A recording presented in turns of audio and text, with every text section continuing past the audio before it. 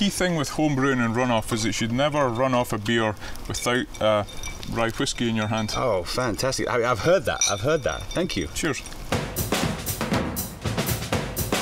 Hey, I'm Josh. Welcome to Craft Beer Adventure Club. I'm joined by the co-founder of BrewDog, Martin Dickey. Nice to meet you, my friend. So BrewDog is a multi-award winning brewery with the biggest selling IPA in all of Europe. And today we are going to brew a fantastic recipe. We're going to brew one of the earliest beers you created. The earliest beer. So yeah, just out of curiosity, how much of this beer are you brewing every day now? This year we will brew about probably 300,000 hectolitres of Punk IPA. So we are going to add our very modest 10 gallons to that. So, you know, we like to do our bit on the show and contribute to that. So. That'll really help. Right, I'm sure.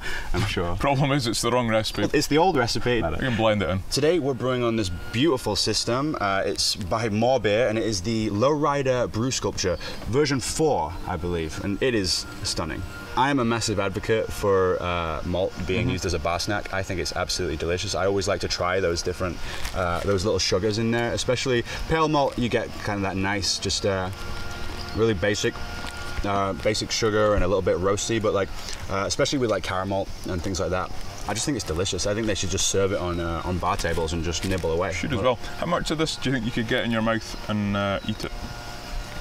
It's very dry. I mean, half a glass. You want me to try it? Yeah, always.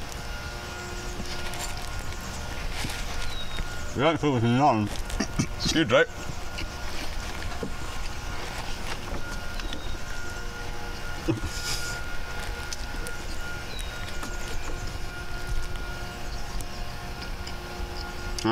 I'm feeling good. I'm feeling good.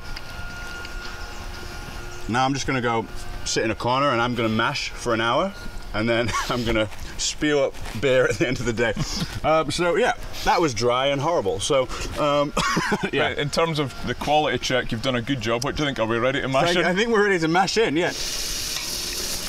I always recommend with this, you can start off quickly and then sort of slow down as it thickens up.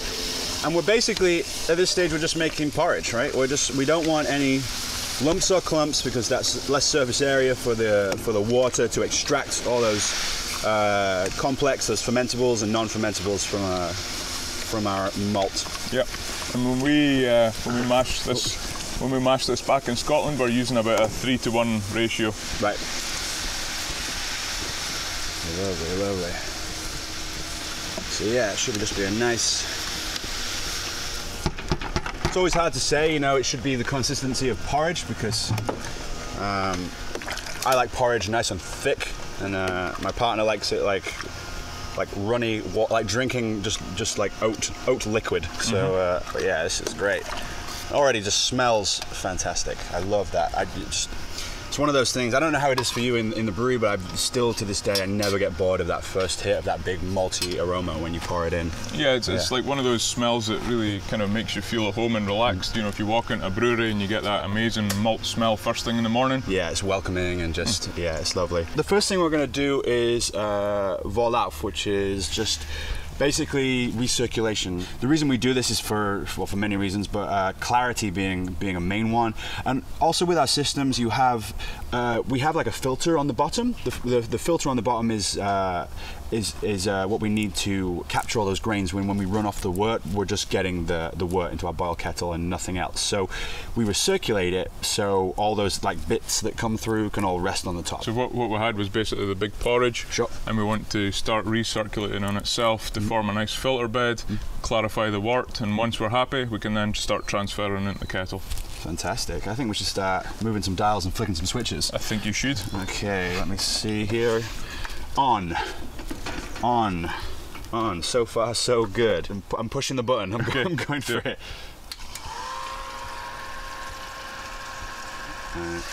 All right. I'm going to lower this a little bit closer. Perfect. And first try, just like that, it works perfectly. What we have now is basically a loop.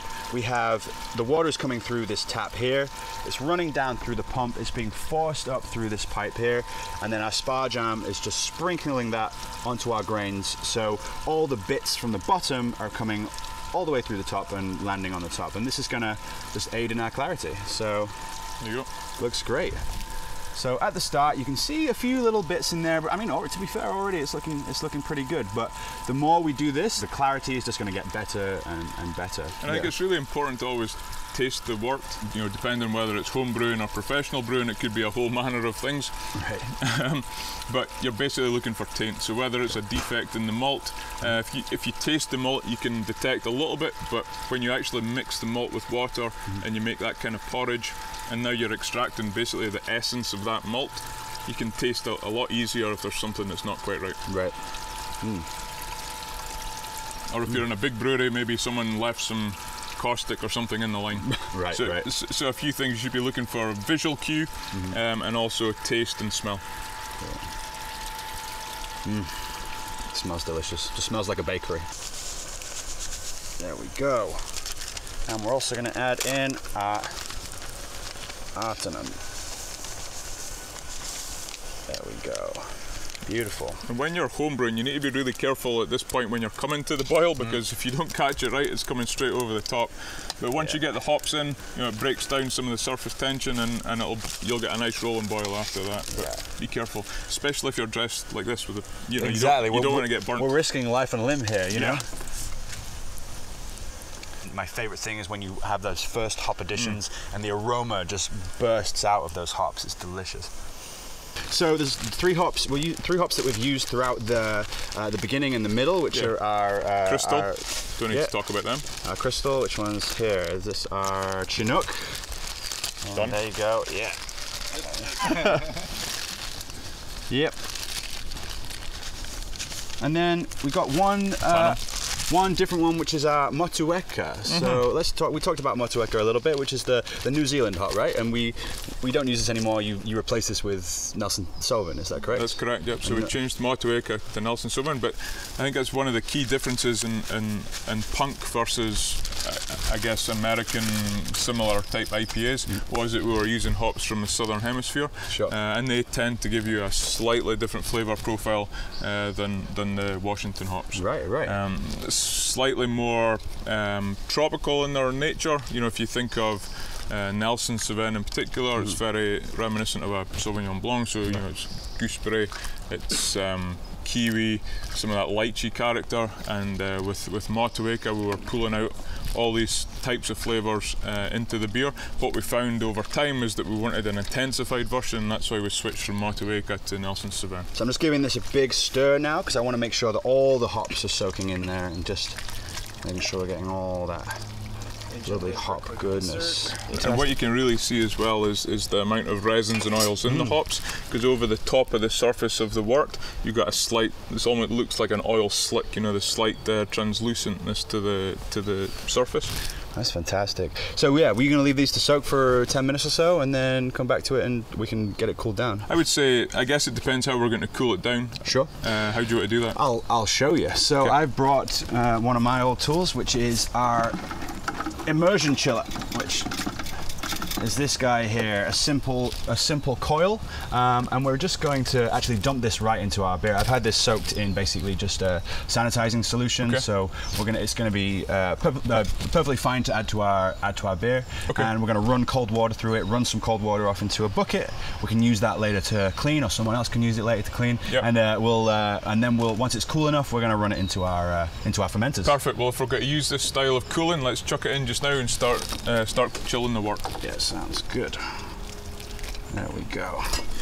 So while this is cooling down, what shall we do? So this water now is coming in through this pipe here, and it's coming in cold, and then it's coming out of here absolutely not quite boiling, but super hot, and that's how the heat exchanger is going to work. So important when you're home brewing, just a thing to know, make sure that you do move the chiller around every so often, because you do get heat pockets and it can take even longer for it to cool down.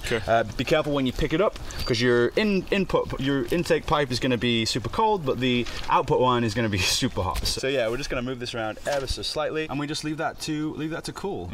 Key thing with home brewing and runoff is that you should never run off a beer without rye whiskey in your hand. Oh, fantastic. I've heard that. Thank you. Cheers. Okay, so this one is going to be the True to Brand 2007 Punk IPA recipe. Right, exactly. Okay. And this one is going to be the 2018 Martin Dickey, dry hopped, but also foraged from things around us, Martin Dickey. Okay, let's do it. Okay, nicely balanced. You're gonna slice these, throw them up and slice them up, and like we'll brew the 2018 Martin Dickey with mystery fruit. We're gonna gather as many mystery fruit as we can, make it with this. Hopefully not poison anyone, and then we'll be good to go. Mystery fruit, probably grapefruit. Final thing to talk about. We know what we're going to be doing with our 2 beers. Yeah. We just have our yeast. Yes. This is a white yeast smack pack. So basically, what this means is it has some yeast nutrient in there. Earlier, I gave it a good old whack. Spank. Yeah, I went off, gave it a spank by myself. It's now swollen. Yep. Happens.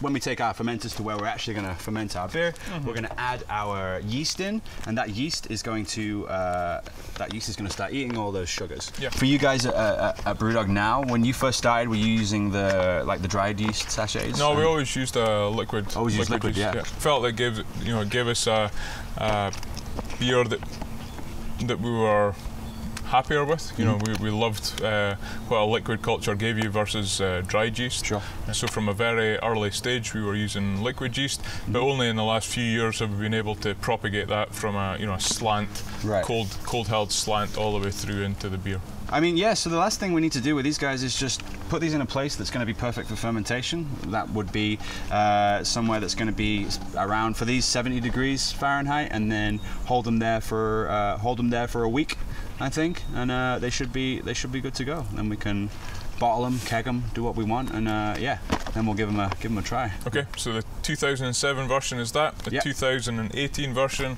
is that. We're going to dry hop it with what, Motueka? Put more Motueka.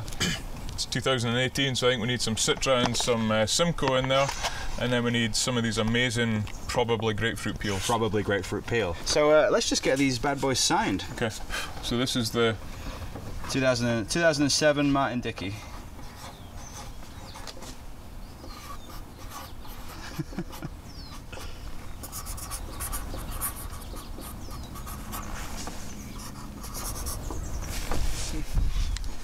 I'll tell you that. 2007. Love it, love it. And then this one. This is the 2018 new special Motueka, Citra, Simcoe, mystery grapefruit, maybe not grapefruit, fruit thing.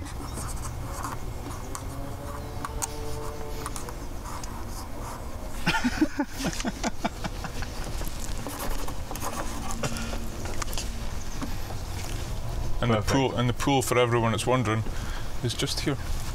You can show them. They've seen TV before, they know how it works.